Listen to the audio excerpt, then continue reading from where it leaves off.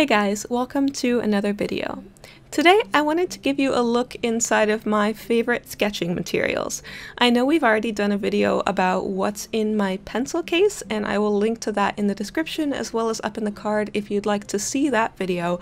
But today I want to specifically talk about the things I go to and gravitate towards when I'm getting ready to just sit down at my desk and do some sketching.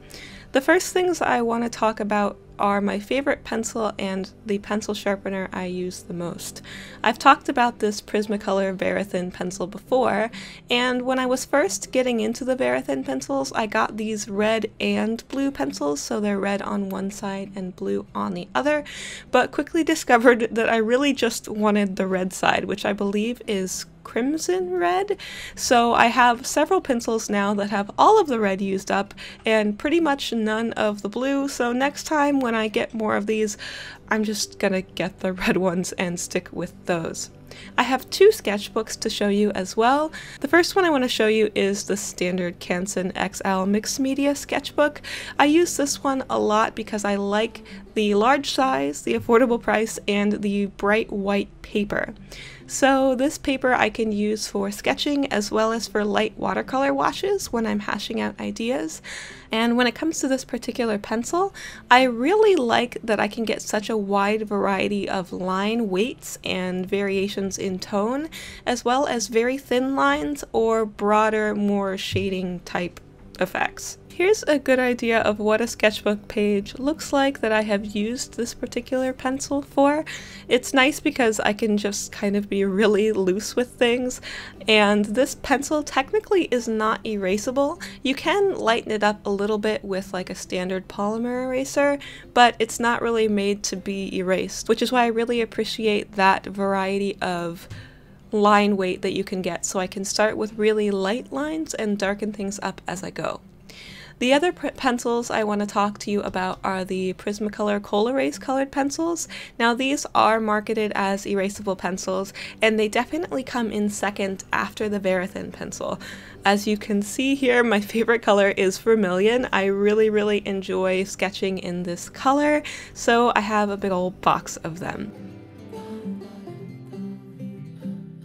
This is what my sharpener does. It's a two-step sharpener, so the first step cuts down the wood around the lead or the color, whatever you want to call that center core of color, and the second step sharpens away that actual central core so you get a nice long sharp point to color or sketch with. The Coal Erase pencils are nice because you can sketch in a color, which I really like when I'm going to paint over top of them. I like the Coal Erase pencils for two primary reasons. One, the color tends to blend really well with skin tones when I paint over top of it. I really like how they look. And two, they don't smudge like a standard graphite pencil would. And that allows me, again, it helps a lot when I'm going to be painting over top of them, so I don't have to worry about that graphite smudging and smearing and muddying up my colors when I'm painting. Here are some of the other Coal Erase colors that I like as well, including lavender, blue, and rose.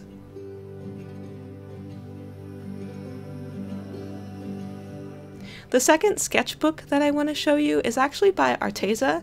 Arleesha sent this sketchbook to me. It comes in a pack of 2, and they sent this to me when I got their gouache. I've been kind of testing this sketchbook out, and I actually really like it.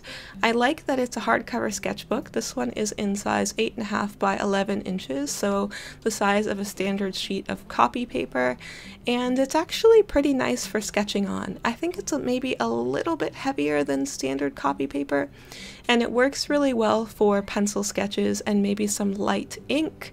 I wouldn't really use this for watercolors, but I really like using it for sketching. If I'm planning to just sketch like I do in this sketchbook, and I'm not really going to be putting any watercolors or paint or any kind of wet media on top, a normal mechanical pencil is also something that I really enjoy using. It's a lot of fun for getting those darker tones that you can't get as easily with the colored pencils, and when I'm just planning to explore ideas and work on a sketch, that's generally what I go with. I hope you guys have enjoyed this quick, short look into my favorite sketching supplies, and let me know what you like to sketch with down in the comments, and if you have tried any of these supplies yourself. I will see you guys next time. Thanks so much for watching, and okay. Bye-bye.